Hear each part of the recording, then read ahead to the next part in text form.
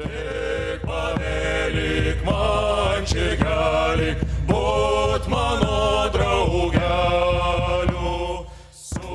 session this morning, Plague in Diachronic and Interdisciplinary Perspective. So the session was organized by Joyce Gutsmiedel-Schümann, who's the main organizer.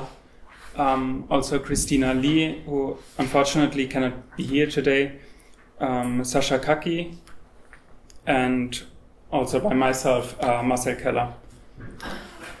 So the first half of the session in the morning will be chaired by Joyce Gutsmiedel-Schümann, the second one by me, and the third one by Sasha. And we will have 15 minutes for discussion after every part. So before lunch break, before the coffee break, before the lunch break, and at the end. So for these discussions, we would like to ask the speakers to stay in front or near the front to ask the questions later. If you are using social media, you can use these hashtags for Twitter and so on. So in the first introduction now, I would like to sketch briefly through the history of plague research in the last 100 years, around 100 years. And we will start with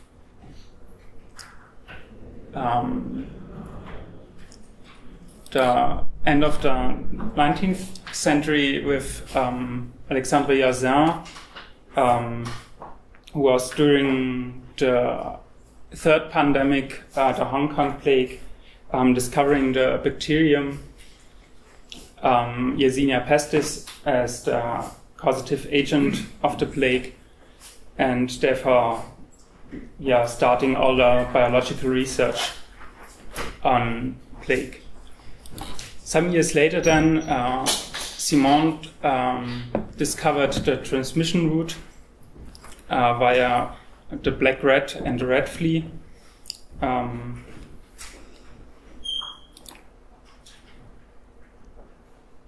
we will skip some decades to the 50s, and here in 51 and the later years, the first manual of the World Health Organization on plague was published by Politzer. So we can here see, and there were also other plague studies later published by the World Health Organization, that we still have plague around also as a re-emerging disease in some countries.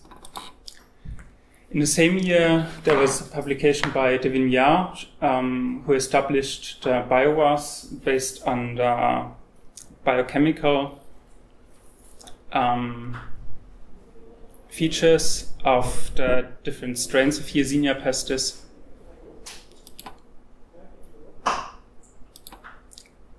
In 1969 then, there was the first important publication about Justinianic Plague, so as we call it, the first pandemic, by Le Goff and Biraben.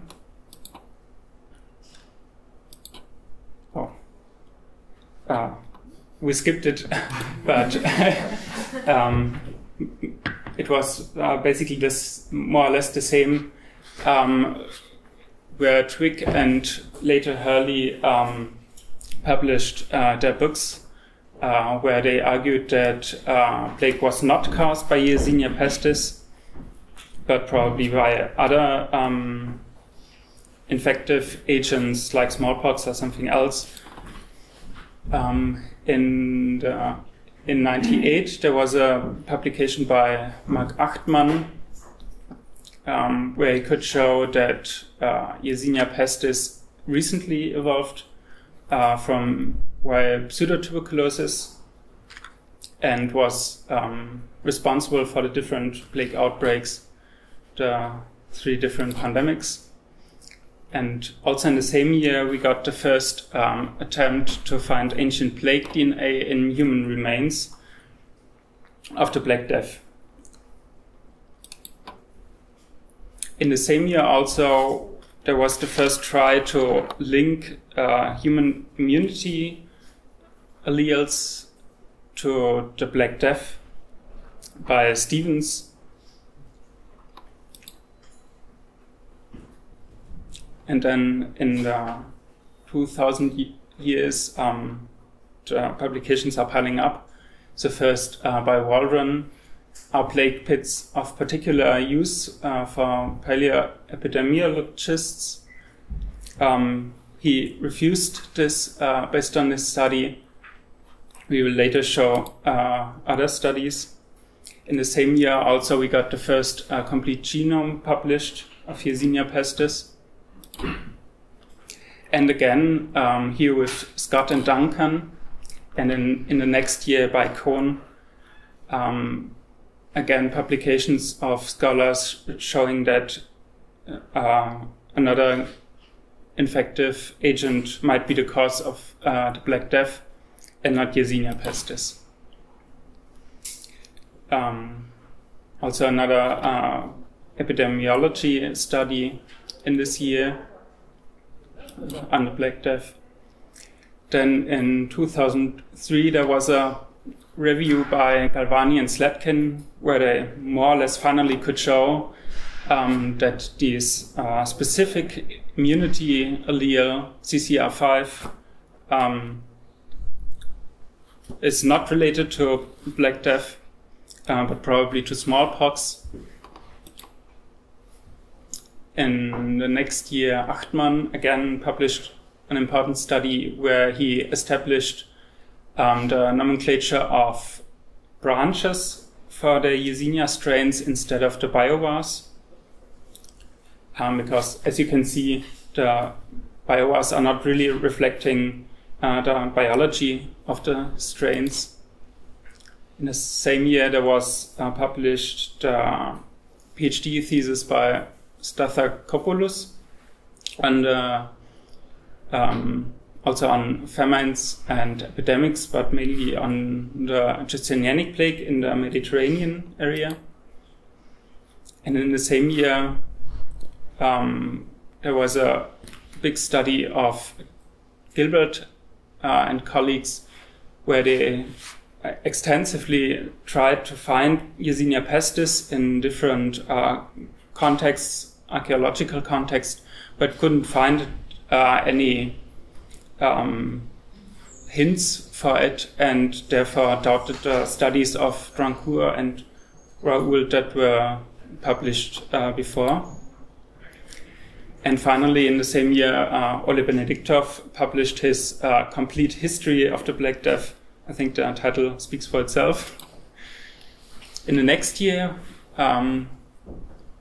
after all of the ancient DNA results were doubted, Wichmann and Grube published the first detection of ancient Yersinia pestis DNA in skeletal remains from the Justinianic Plague in Germany. We will later hear also about this. In 2007, there was this big study, this collective volume published by Little about the Justinianic Plague. And in the next year, similar to this one, by Vivian Nutton about Black Death in the late medieval time. And in this year also Sharon de Witt published together with Wood another study on epidemiology of the plague, here linking to frailty. Like in the next year also on the age distribution in plague burials. And finally in 2010 also Benediktov again published a book where he disproved all the alternative hypotheses about the causative agent of plague. And finally arguing for Yersinia pestis. In the same year, we got also a big study of Morelli and colleagues about modern strains of Yersinia pestis and phylogenetic tree of these strains. In the same year, also Hensch published a study with colleagues showing again proof for Yersinia pestis DNA in late medieval plague burials. In 2011, there was a similar study by Bose and colleagues where they published the first draft genome. So now we are stepping from the genetic area to the genomic area in this field. In 2012, a study by Sasha Kaki and Dominique Castex about burial practice in different contexts of the plague. In the next year, a study by Habeck and colleagues where they could confirm the first results by Wichmann and Gruppe about the Justinianic Plague, and also showing where it falls on the phylogenetic tree.